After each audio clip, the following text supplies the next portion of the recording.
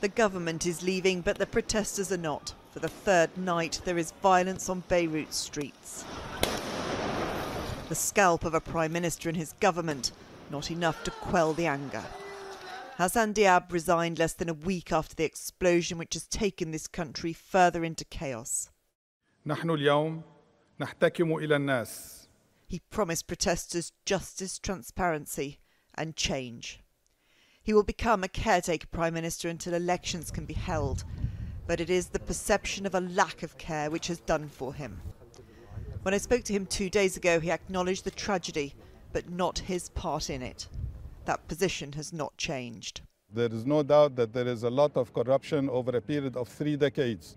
There is a political layer that has been ongoing for too many decades, and we are here facing all of these accumulated problems from over 3 and 4 decades. But are you going to go onto the streets today or this weekend and speak to people I'm not about sure the when tragedy? I'm going on the streets, but I'm are you part afraid of the of people. people's fury? I'm not afraid of people's fury, but of course... but do they have a right to be furious? Absolutely, they have the right to be angry and furious. That anger is felt acutely by the family of 3-year-old Alexandra Najer. She died when the explosion hit her home. She was a fantastic human being. She's the happiest person I've known. If there's one thing Tracy and I are glad about, is that we really think that she spent probably the best 3.5 years anybody could have had. The family home overlooked the port. This was the aftermath. They had no idea such a cache of lethal chemicals were being stored just meters away. I really believe that our daughter was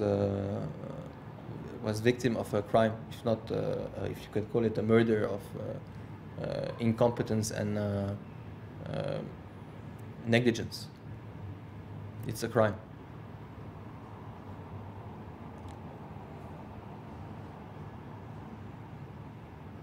I feel very angry about it. Like so many others, the family had protested against the country's corruption and mismanagement. They've chosen to speak out in the hope that Alexandra's death is a catalyst for change.